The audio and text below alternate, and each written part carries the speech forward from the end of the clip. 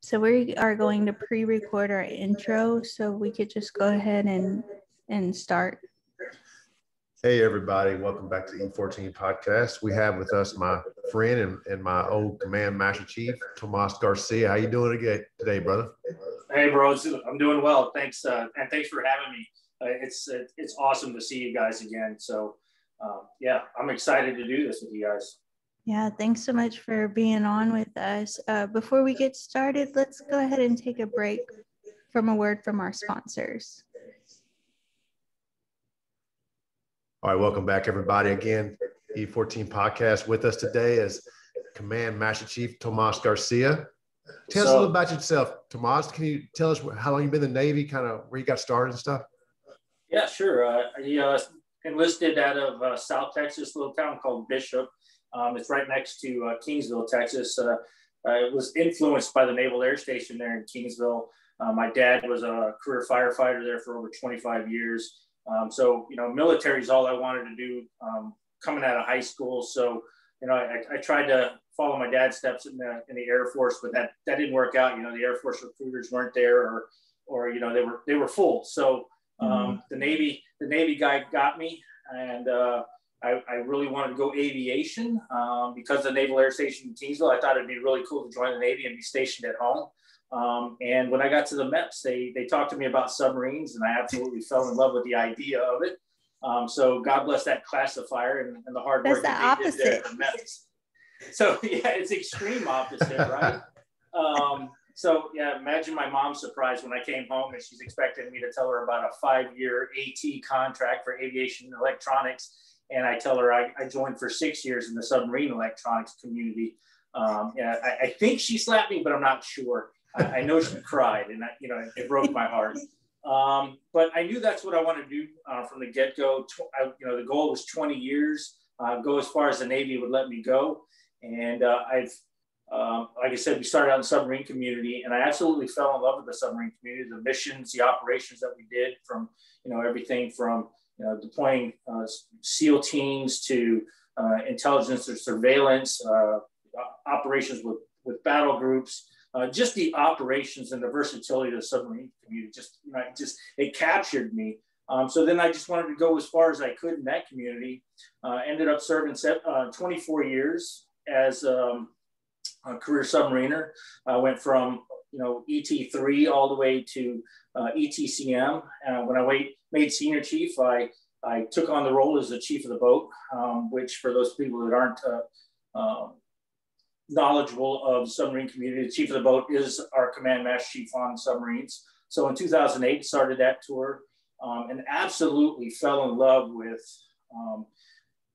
helping junior sailors. So, at that point in my career, it wasn't about electronics anymore as much as it was people maintenance. And helping people, helping sailors, and their progression just it captured me, and it's what I who I am and what I'm all about. So I moved my way up through Cobb on submarines, and there's only a certain amount of tours they let you serve as a Cobb, and then they say, all right, you got to find a new lifestyle. What are you going to do next? And so I threw my name in the hat for Command Master Chief program. I got selected, and then that took me a whole nother route. I ended up in my hometown, believe it or not. So that ET3 or AT3 that want to get stationed at home got to do it only as a command master chief of the base there in Kingsville. So that was an amazing opportunity for me. And then after that, I found myself in the recruiting world. I did 2 years out in San Jose as the CMC for Navy Recruiting District, San Francisco, that turned into NTAG Golden Gate. And then I ended up at Region West as a command master chief for all Navy recruiting, basically from Texas on out to Japan. So that's in a nutshell. I know you probably wanted the 30-second version of what I do or what I brought, but wow, approaching 31 years. No, that's perfect. That's perfect, man. And I know 2008, your first Cobb tour, is that about right? That's right.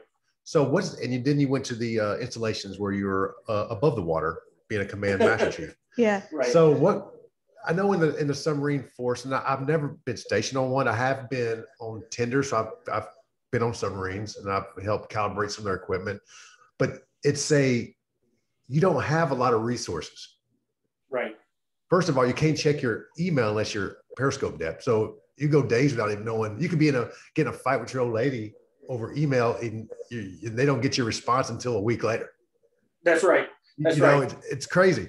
So you got to be on your toes as a chief of the boat on those things compared to a CMC of a installation or a ship.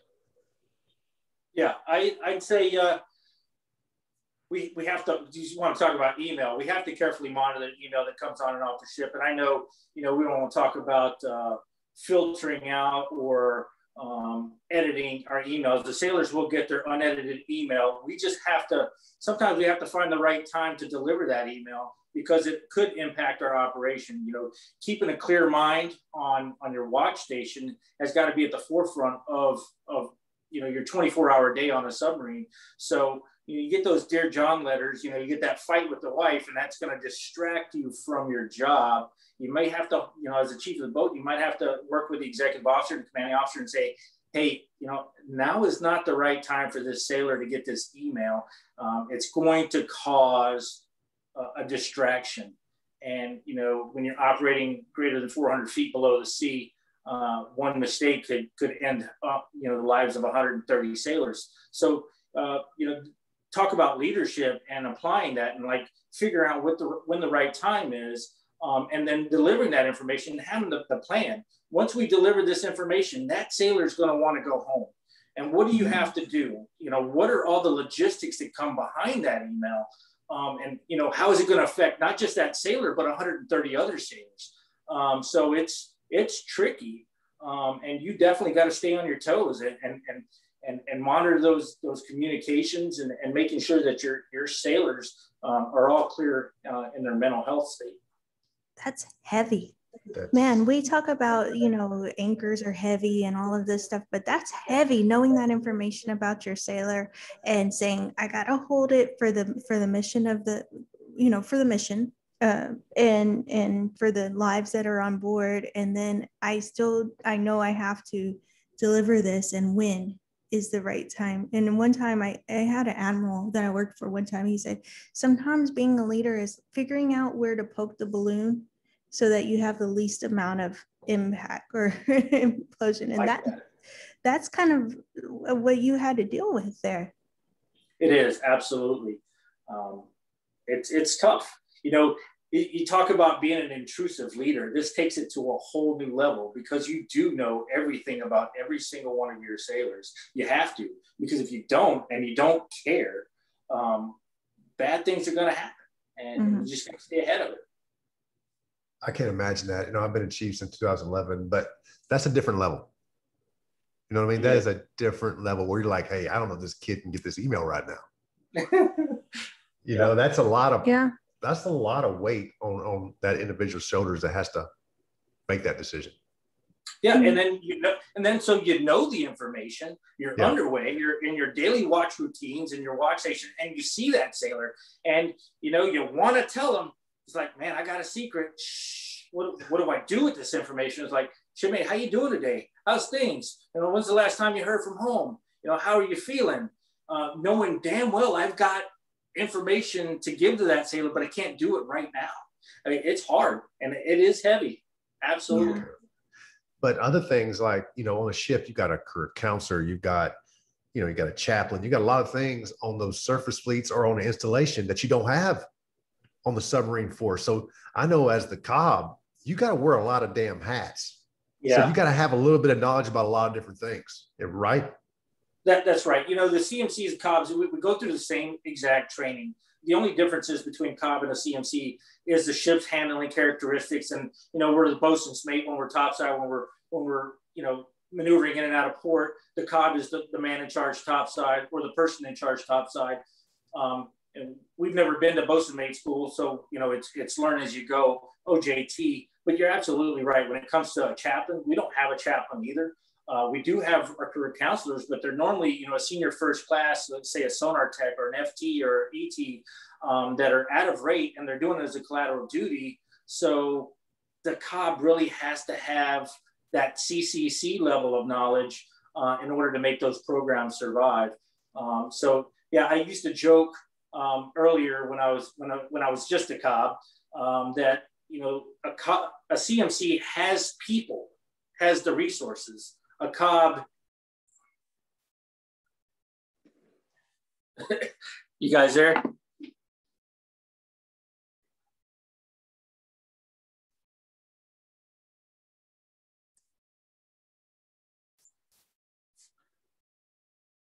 I see you guys. I don't hear you. Okay.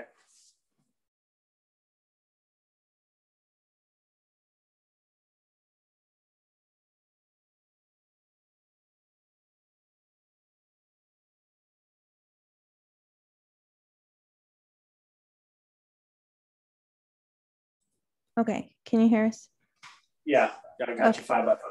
So the last thing we heard was a CMC has resources in a Cobb, and then it went silent. So you were talking about differences between CMC and Cobb. Oh, it's frozen again. I got you now. Oh, okay. Mine, I don't know if it's you guys or mine. Mine was acting up earlier today, but it looks like I'm okay for now. Yeah, it's saying our internet is unstable, which is so strange. Oh, yeah, the kids are playing games. Okay. Bandwidth hogs. Yes. So that's what we'll pick up after the differences between a CMC and Cobb. Okay. Did you hear me say that the Cobb has people? I mean, the CMC has people and the Cobb doesn't? Yeah, well, we heard the CMC has resources, and then that was the last thing we heard. Okay, gotcha. And it might be because they download so much stuff up there. I don't know what they're downloading on Fortnite.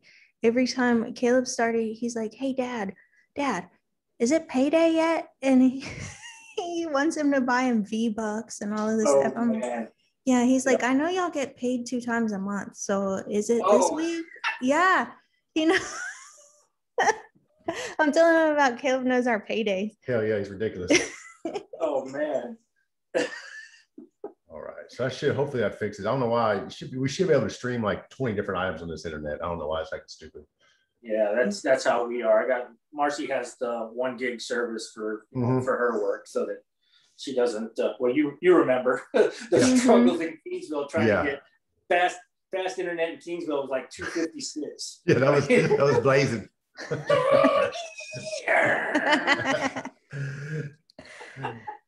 Go. Sorry about that, man. You were in some good conversation. All of a sudden, the Wi-Fi took a dump. So yeah. So we're just gonna. I already told him the last thing we heard. We'll just pick it up and I'll edit it all together, and it'll be like nothing ever happened. Okay. So am I talking or are you guys talking? You were talking about the difference between Cobbs and CMCs. Okay. So you just want to get back into Cobbs and CMCs. When I was a younger Cobb coming up, I used to joke about, CMCs and, the differences between Cobb and CMC. Our qual cards are exactly the same. The only difference is a Cobb has to really get into the ship's handling characteristics and all that other stuff, topside handling. And so the joke was that CMC had people. They have the resources, where the Cobb is the people. We are the ones that had to serve as the bosun mate when we're topside. Never having formal training other than the OJT. Learn from the guy before you, and going up and becoming the expert of handling the ship topside and below. And then we don't have a chaplain, so lending that ear and serving as a chaplain. We have a corpsman. We've got one corpsman, the IDC, that Doc is all things corpsman and chaplain, and the CMC or the Cobb is the backup when you're underway. And then other things like career counselors. I know we talked about that earlier. That's the collateral duty for a submarine. First class is usually a senior first class, maybe even a second class. that's going to serve as a career counselor, but they're very limited. They went to the school, but their primary tasking underway is to focus on, sonar, fire control, electronics. So the COB has to have that CCC level of knowledge. And again, I never went to career counselor school. So I had to OJT, learn as I go, and, what's a career development board? And how often do I have to do these? And what's important to talk about at these career development boards? So it's definitely hard. And yeah, how do you? I can't say now that that I'm any less intrusive. Maybe it's because I came up as a COB, but I know plenty of CMCs out there that never served on a submarine, and their give a crap factor is just as high as mine when it comes to all the sailor programs. How do you deal with all of that? How do you balance all of that weight on your shoulders that you have to carry as a COB, and knowing everything you need to know about your sailors, and including all of the additional career, curricular, extracurricular stuff that you have to have, plus, the job? How do you balance all of that? You have to have a battle rhythm, your daily routine. It's like, what time am I going to get to the boat in the morning, and what am I going to do first? You start with talking to your sailors as soon as you get there and finding out what's the biggest thing. The funny thing about a COB schedule, and maybe it was just mine, I can't speak for everybody, but my schedule was, there is no schedule, right? Who's hurting the most right now? Who do I need to go pay attention to? And sometimes I might have to, if we're lucky enough to be in port, I can defer those to a professional counselor, a chaplain, the corpsman, so that I can do other stuff, like make sure that the maintenance is happening on the boat, that we're getting all the pre-underway checks and doing all the other stuff, looking at watch bills and manning, and getting all that stuff done. So it is a lot, but as you're going through that quad card, it really does prepare you to handle and figure out your battle rhythm on a daily basis on how to handle all that. I think for me personally, it's just what I love to do. It's who I am as a person. Every ship or every command that you might go to in the Navy, Air Force, across the services, every commanding officer is going to have their philosophy, their mission, their vision, their guiding principles. This is how I'm going to run my command.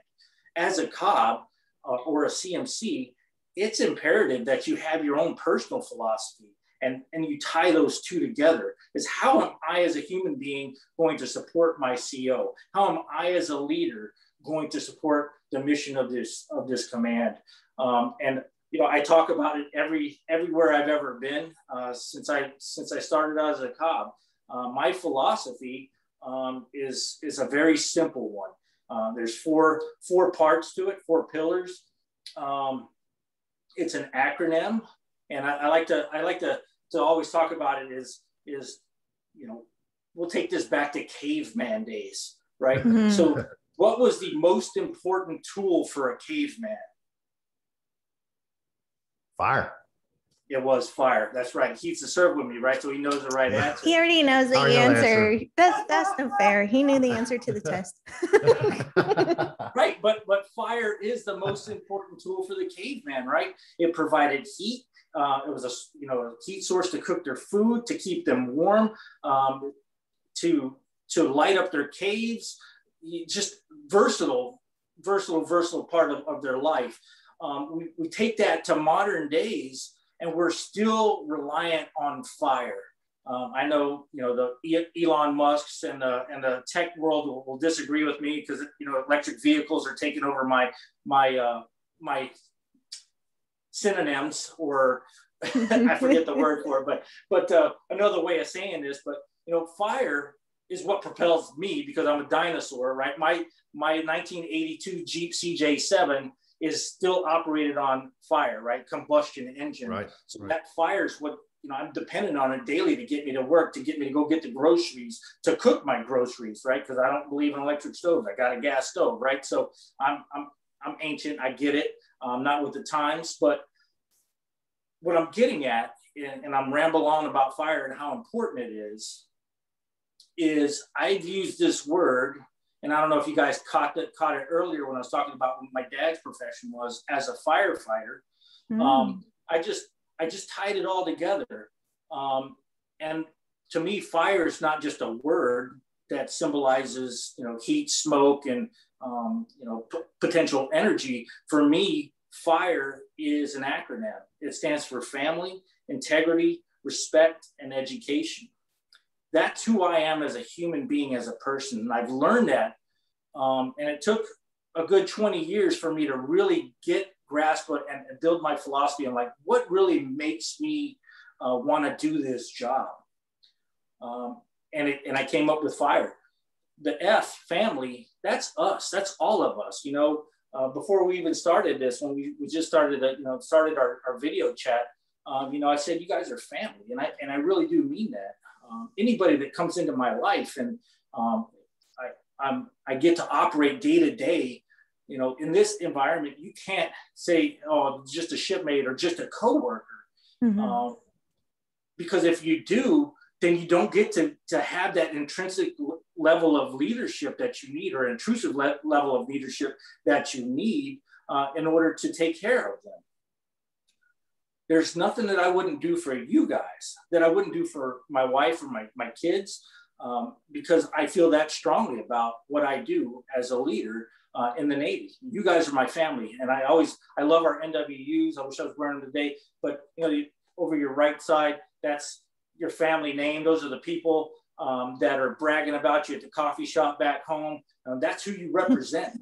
And then on the left side, that other name tape, it says U.S. Navy. That's all of us. That's my other family. So when I say brother or sister, I'm not just saying that because that's what we say. We're brothers in arms or family in arms in the armed forces. No, that's because I really believe that you are my family and I love you. And I'm not afraid to say love, right? There's a lot of leaders out there, men especially that are allergic to the word love. Well, that's not me. I'll fall back on my faith. Faith, hope, and love is what God gave us, and that's who I am as a person. So I'm sorry if I go start preaching on you guys. No, you've said it a couple of times, and for our listeners, we as sailors, we say it all the time, intrusive leadership. But for our listeners, I'm wondering if you can go a little bit and expand a little bit on that, just to kind of give an idea of what it means to be an intrusive leader. Intrusive to me means knowing everything you need to know about that sailor. You kind of got to get into their business a little bit. And, you're not going to get that in the civilian world. People are going to like mind your own business, right? Yeah. I'm deathly afraid of going to the civilian world and offending somebody when I go to work in a workplace and I say, well, how's your wife and kids? No, but really, how are they doing? Because you always get the standard Mark 1 what's your dog's name? The standard Mark 1 mod 0 answer is like, oh yeah, everything's good. We're good. Right. It's like, come on, man, bullshit. What's going on? How's things? Because you're coming to work all poopy pants. Something's going on. What can I help you with? That ain't gonna fly in the civilian world. But in the Navy, we have to, right? Because we're gonna go to sea, or we're gonna fly, or we're gonna go into combat zone. And if your head ain't on right, I'm relying on my shipmate. I'm relying on you guys, my brothers and sisters, to take care of me the way I'm going to take care of you. So intrusive is you got to know a little bit, and you've got to be able to open up a little bit when you're in our organization. You've got to be able to give a little bit of yourself, like, hey, I'm a little distracted right now by this, so that people understand that.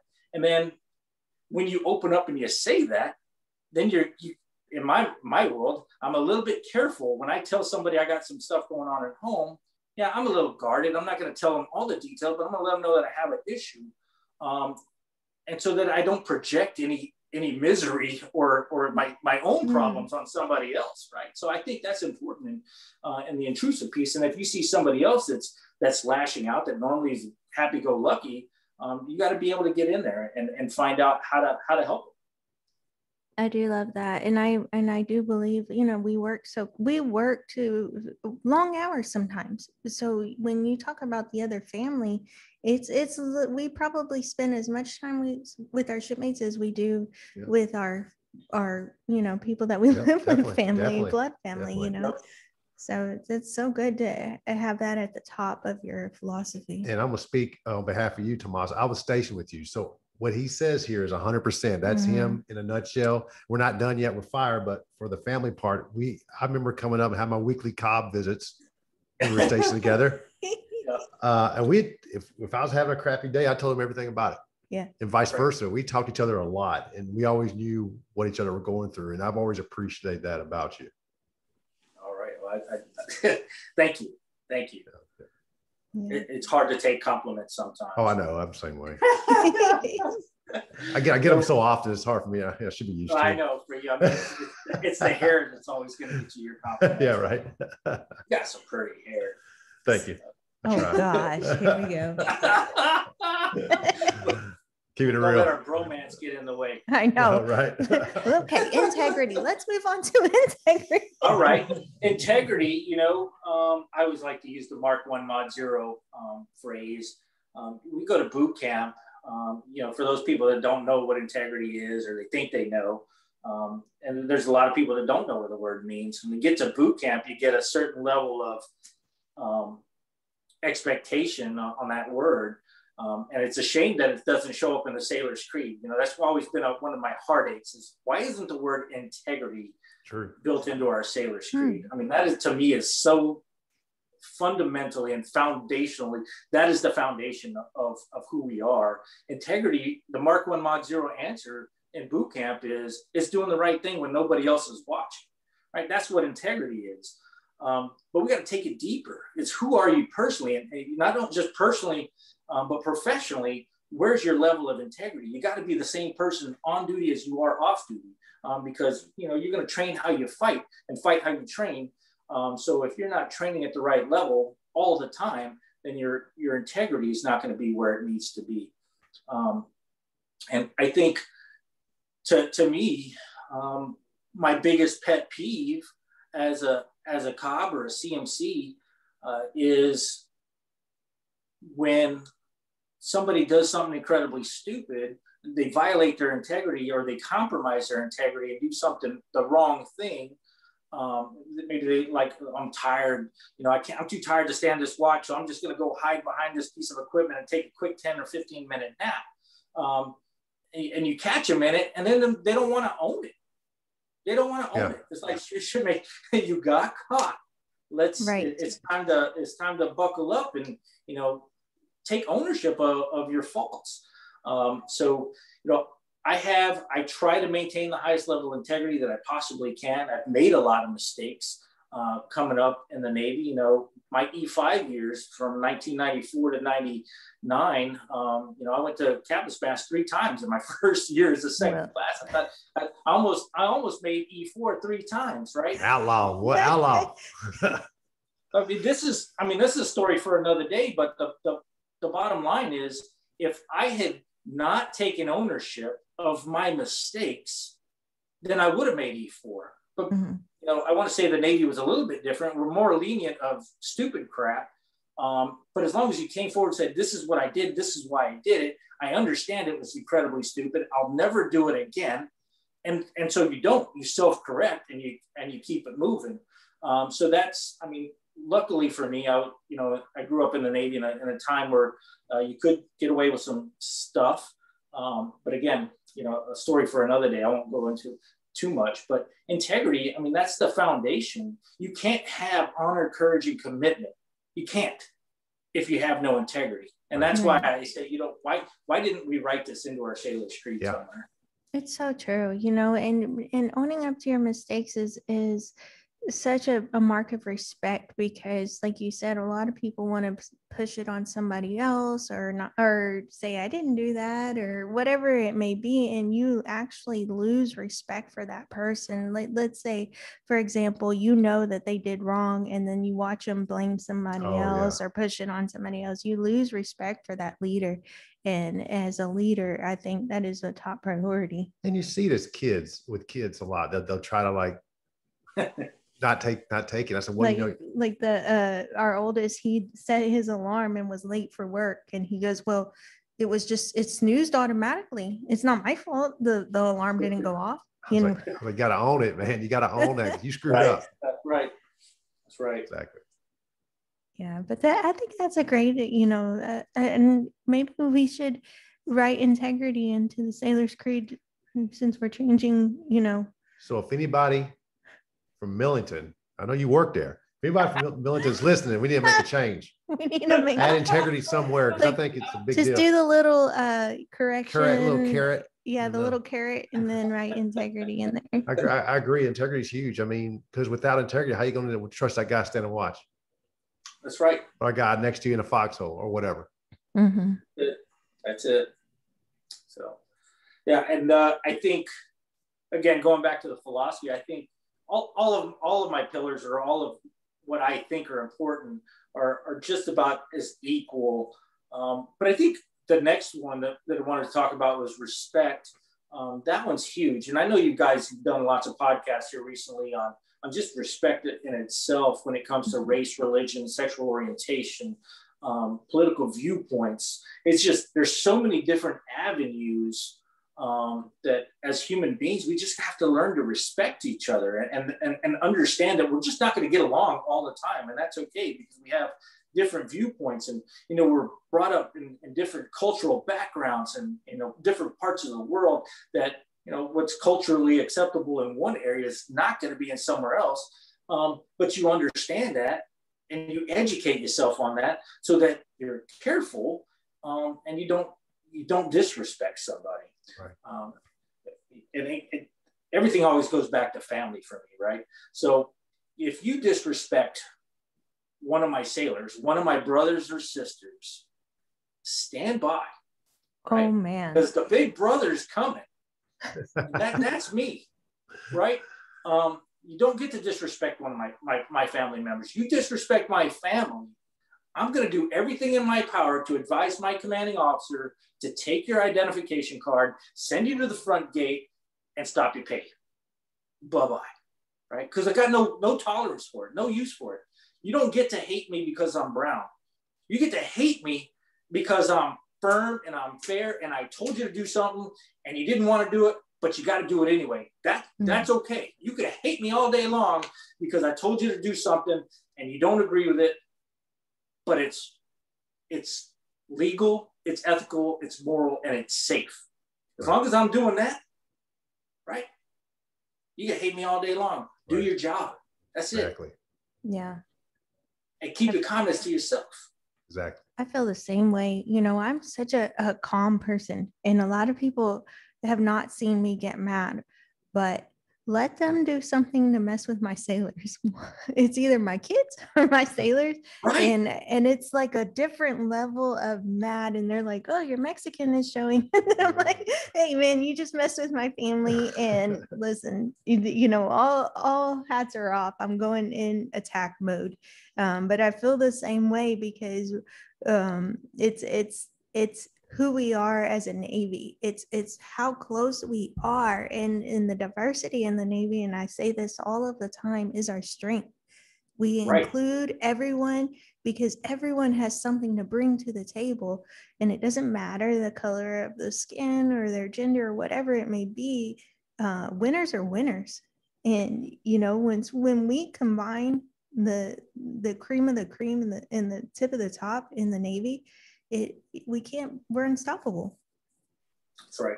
That's right. Fact. There's power in it, right? I'd say one of the biggest disadvantages I had in the Navy growing up, was the fact that I was on all-male crews.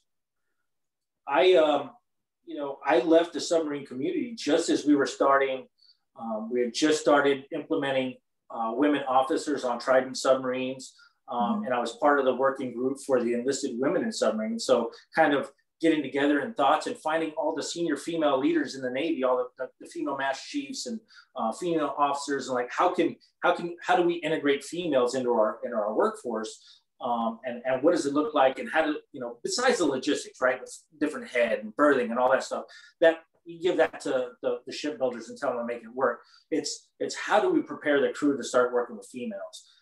And how do we prepare the spouses to start understanding that we're going to have females on submarine, and we're going deep, and we're going to do all the stuff that we need to do, and how do we all get along in all of that?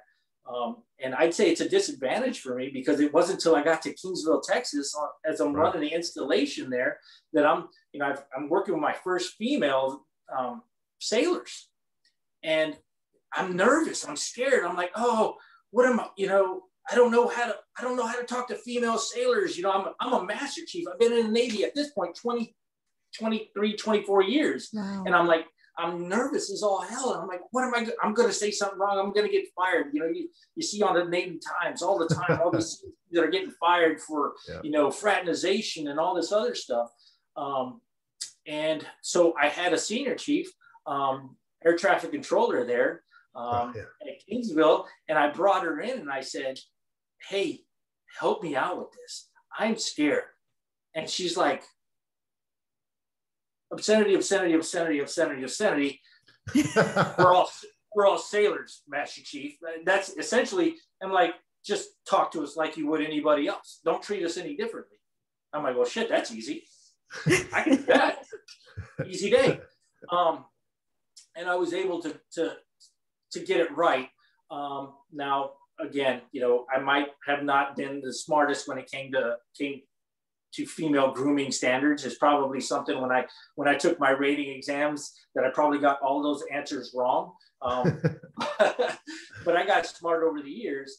But I guess it all just goes back to respect, and there is a huge value in that diversity, and not just between cultures but genders. Having female and male crews working together, and just we all think differently. Men and women think so differently that. I'm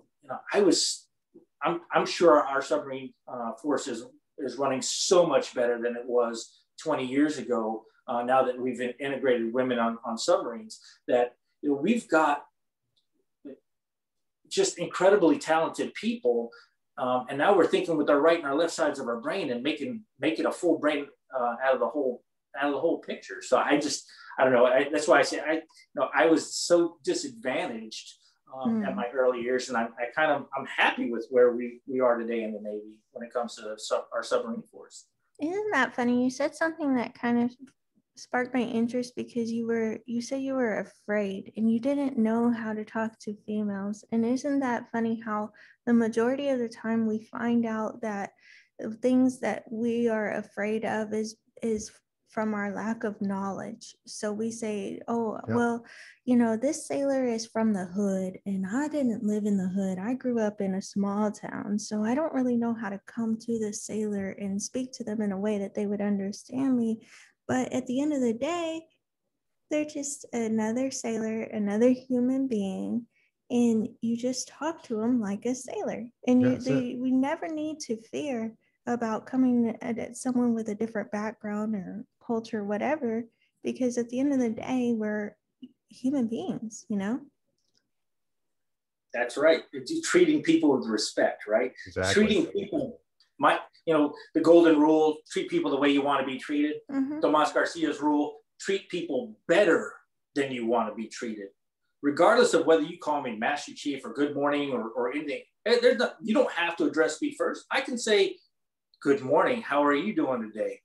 You're looking great, shipmate. Keep it up. Keep up the good work. But I don't know where I wanted to go with that. No, I'm still thinking about that conversation that you had with that female senior chief. I know who you're talking about. I'm just pictured in my head how it went, because I bet that was hilarious. If I'd been a fly on the wall, I wish I could have heard that. Yeah, exactly. She retired shortly after I got there. But she kept it real. She kept it 100 for sure. And you're absolutely right, Jamie. When it comes to, I don't speak Bronx. I can't talk to that person because I'm from country.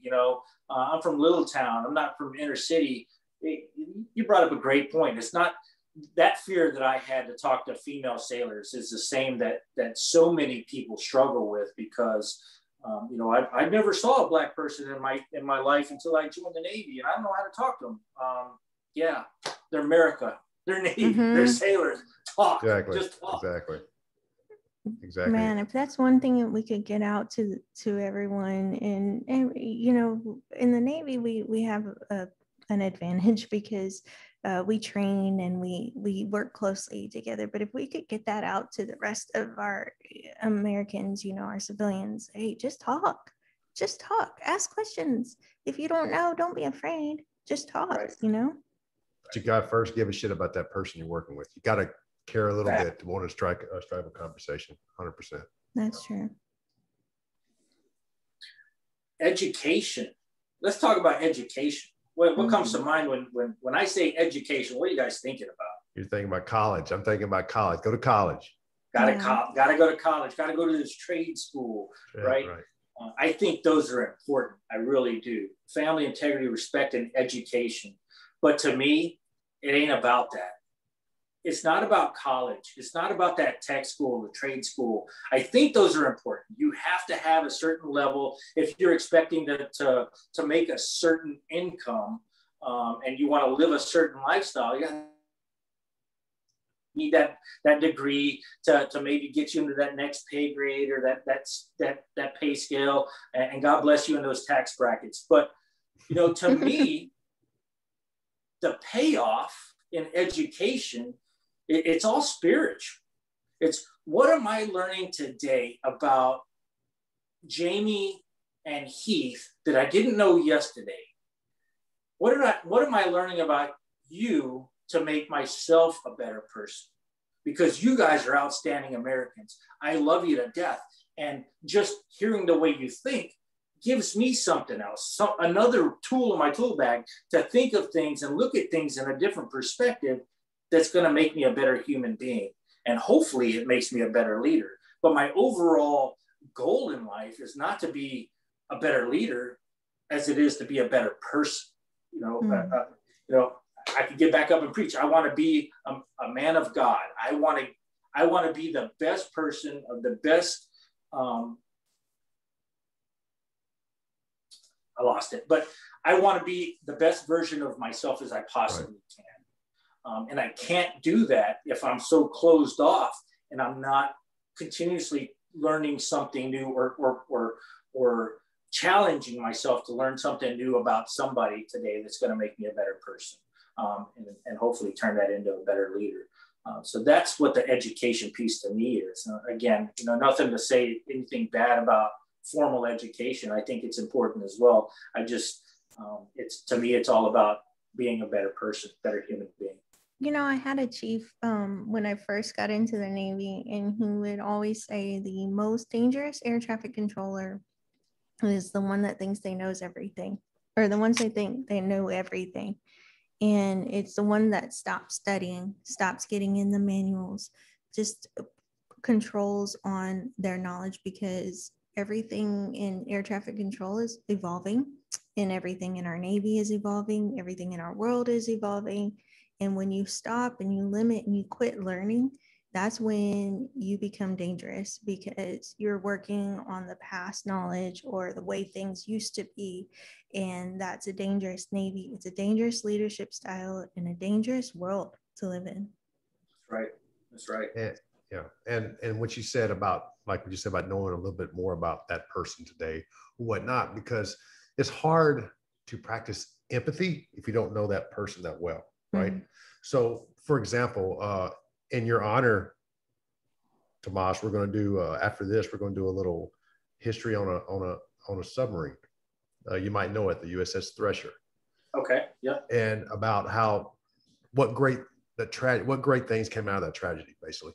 So I knew about it. I was on the tender, and they beat it in her head about subsafe and all that stuff.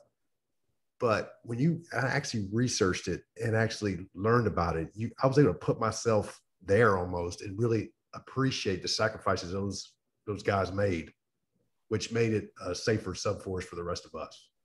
That's right. Really, it was, and I didn't really understand. Yeah, it was a submarine until I really got in there and learned something. Mm-hmm. You learn something, you appreciate more of it, whether it be things or people or what. Right. That's right. So there, you know, go ahead. I was just thinking, you know, another way of thinking about the education piece is what am I going to learn today to motivate myself to motivate others? Yeah. Right? And we could talk about the thresher. I can talk sub-safe all day long with you, and how critical it was. And unfortunately, it took a tragic event of the lives of sailors to make a program so intrusive that we're not going to repeat those critical errors. Right. Yep. And that is just the charge of leadership, honestly, if for lack of a better term, but it's the charge of leadership. Every policy that we have made, every instruction that has been written, unfortunately, has been written in blood and lessons learned. And until that tragic, whatever it may be, has happened or mistakes were made, we have nothing to go on. And it's just going back to this last year with the pandemic. Nobody knew. This was uncharted territory for everybody. And we made a lot of mistakes and we did a lot of things wrong. And now we know what after action, 2020, hindsight 2020, we know what to do next time. But until the situation happens and, sometimes you find yourself in uncharted territories as a leader, That's right. That's right. Yeah. So everybody, there we have it. We have Tomas Garcia's secret of his life, secret of his success. It's fire. 4 little letters, 1 common word, fire. So correct me, I'm gonna try to recite it for you because when I would fill in for you for Command Master Chief, when you would take leave once in a while, he would give this speech. I would try to give it because I'm like, dude, you deserve to hear this. But I think I did all right. I didn't do as good as you. I mean, I have a cheat sheet. Oh. So when I do a check-in, I had to look at it. Okay, that's what I'm gonna do. I wouldn't forget it because I didn't do it all the time. I was like a guest commentator. Yeah, he would tell me, I'm gonna do Tomas's speech, and I'm like, well, a fire speech. The fire speech. So well, I'll just put this analogy because I don't think you mentioned it, but the fire is the basis of everything that a sailor is, right? We are all basic firefighters. Yeah, get it? Yeah, fire. Oh, I like it. Yeah, that's true. That's true. Down to the core. You got down to the nuts and bolts, baby. Nuts and bolts of who we are as It's sailors. all about the damage controls. Yeah, right. So fire. So you got family. Then you got the I, integrity. R, respect. E, education. Did I get it? That's it. You nailed it.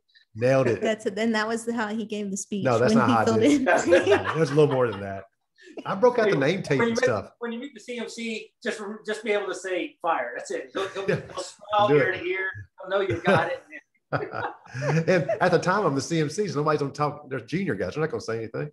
Yeah. Yes, CMC. Or yes, CMG. That's all they say. And then they scratch their heads as they walk out. And then talk to their sponsor. What the hell did he just say?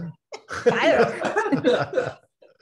So I want to ask you some questions real quick. So what are some characteristics you've seen coming up as a young ET3 Garcia up to Command Master Chief, that some characteristics of good sailors that makes you like, almost like, damn, I wish I could be like that person?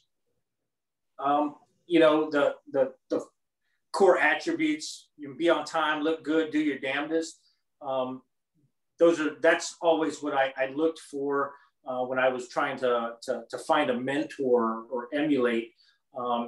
And I found that in pretty much every one of my chiefs that I had growing up. But it was the fact that they were always looking to find what else needs to be fixed. Continuing asking the whys, and why is this broken? How did it break? And really getting down to the nit and gritty of everything that they do. So those attributes of a leader, is firm, fair, first, are some of the biggest things that kind of just resonated to me about the chiefs that I really want to emulate. Mike Cobb on Seawolf, Dean Irwin, he went on to be the submarine force master chief before he retired. I idolized that guy.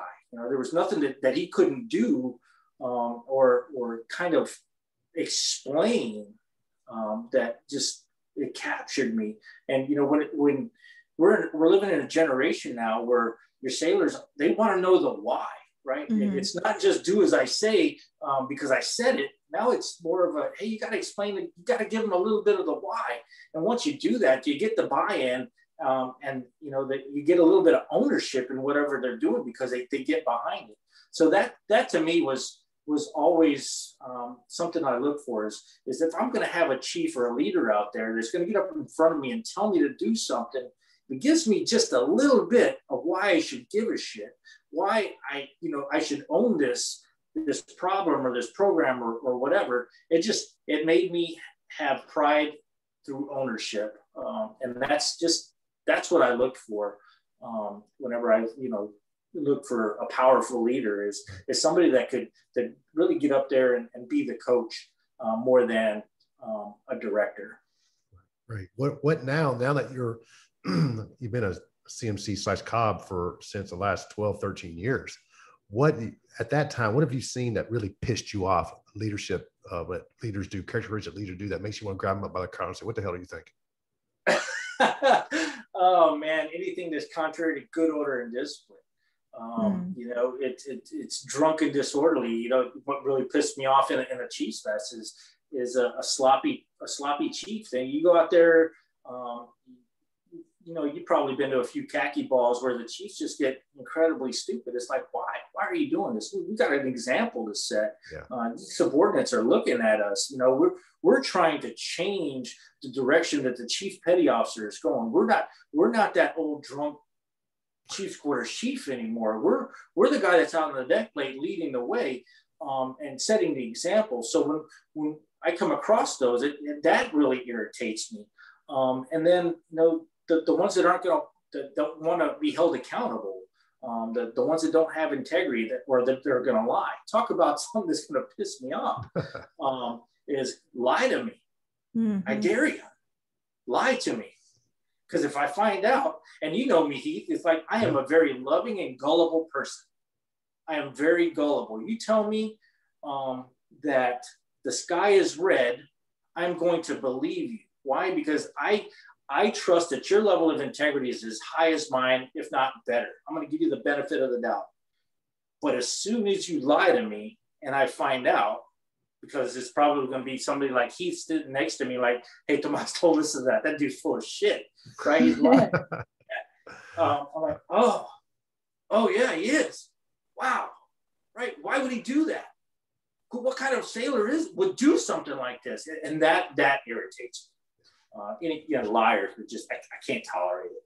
I like that because he tells me all the time, you have to trust your sailors until they give you a reason not to. And that to them is everything. That trust up front is everything because they have given you no reason to not trust them. So, they say they're sick. Well, believe them. They're sick, until they give you a reason not to. But if they're sick and then a couple hours later I go walk past the basketball course and out there playing b-ball, playing pickup game, then we got a problem. Then you got a problem. I'm going to embarrass them in front of little buddies. But that's right. That's absolutely right. Absolutely right. But I've always felt that, look, if they say they're sick until they give me a reason not to believe them. That's just how that's how people treated me. That's how I treated them. The benefit of the doubt. Without a doubt. I'm not going to go in there, and probably one of the things that kind of upsets me the most is when you're getting to a new command and somebody tries to paint the picture for you. Mm-hmm. Oh, you can't trust this person. That person's a liar. This person run around on their spouse. Whatever. Stop. I don't want to hear it. Right. I don't want to hear it. You're tainting my view. I'm going to come in with rose-colored glasses. Everything is perfect. Leave it alone until that person gives me a reason to not trust them and not believe them. Then they're going to have a hard time gaining my trust back because it's going to be a long time, if not at all. Right. But as long as a leader, you're upfront with that, and that's what I love about our INDOC program. When I get in front of our sailors, I give them the fire speech, and part of that integrity speech is, don't ever give me a reason to question your integrity, because once I do, I am not going to trust you at all. If you want to gain it back, you're going to have to work hard. And there's a very good chance that I'm going to transfer before you get it back. Right. Wow. So it's easier to keep my trust than to earn it back. That's right. It's a lot easier. Right. That's right. That's good insight. Yeah, and that's pretty much a lot of people I know. Mm-hmm. Most leaders, decent, badass leaders I know, they're trusting people, but don't don't give them a reason not to trust you. Yeah. It's common. But you got to give them that warning shot, right? If they don't know you, you don't know them. But if I'm in charge, hey, I'm going to give you my expectations. Expectations. You got to drop it. Yep. That's it. Before we break off here, I was going to tell you, that my family is from Bishop, Texas, too. My dad is from Bishop. My grandma grew up there. Last name Salazar. East side or west side?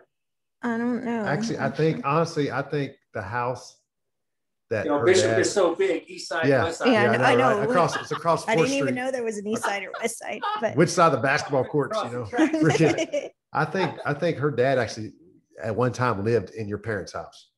Is that right? I think so. Yeah. Wow.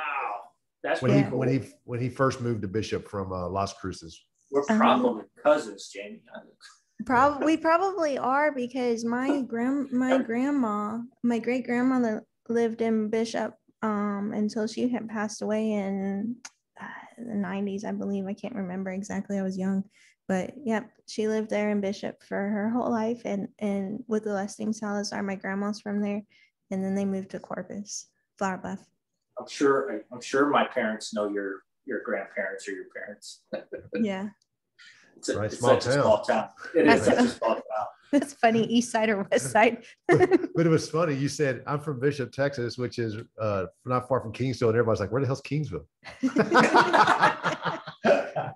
40 miles south of Corpus. They can Google that shit.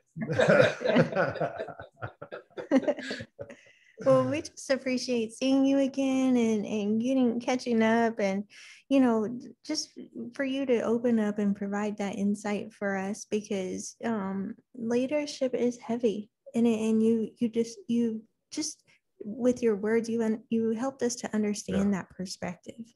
And I truly appreciate what you do out there in the COPs and the CMCs, and now we can better understand from their point of view the weight.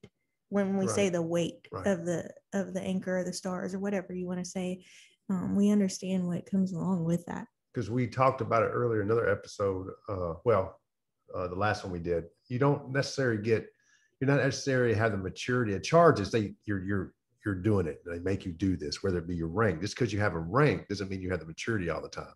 So it's a charge. Hey, you made first class. You've been in the Navy 5 years, but you're first class now. So step it up. Mm-hmm. You're in charge now. So it's a charge, but don't let it fool you. It's a charge. And either some people are ready for it, some people ain't. Hopefully, in those few years, you got enough kicks in the ass to help you do a good job when it's your turn, So what would be one thing that you would like to leave the listeners with that, are taking on that next level, and maybe they don't feel ready to be that leader or to hold that weight? What piece of advice could you leave with them? I'd say, I could quote John F. Kennedy, ask not what you can do for your country, but what you can do for ask not what your country can do for you, but what you can do for your country, right? To me, the biggest reward and that return on the investment that I was talking about earlier, when we talk about paydays and all that other stuff, what's my return on investment? Your return on investment as a leader is helping to develop your relief, your subordinate sailors to, and encourage them to relieve you someday. Your payment, your payout for all of your hard work is seeing that light bulb come on and somebody get a genuine love for the duty that they're performing. A lot of times, we lose sight of why we joined the Navy in the first place. Maybe it was just for college. I get it.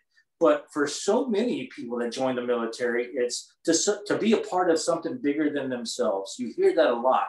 Well, if you truly want to be a part of something bigger than yourself, then get out there and lead it and enjoy that return. It's hard work. And, it don't pay near as much as it should, in my opinion, but the pay is pretty good. Yeah, it's not bad. But you can't do it for that reason. You got to do it because you really love watching your sailors grow. And that love that you have for people. If you don't have that love for people, then you're in the wrong business. Go, stay in your rate. Be a technical expert. But if you've got that love in your heart and you want to further develop sailors and watch them grow and get, max out as high as they can possibly go and continue to encourage them, then this level of leadership is the right place for you. Wow. Right. That's you put it perfectly. That's great.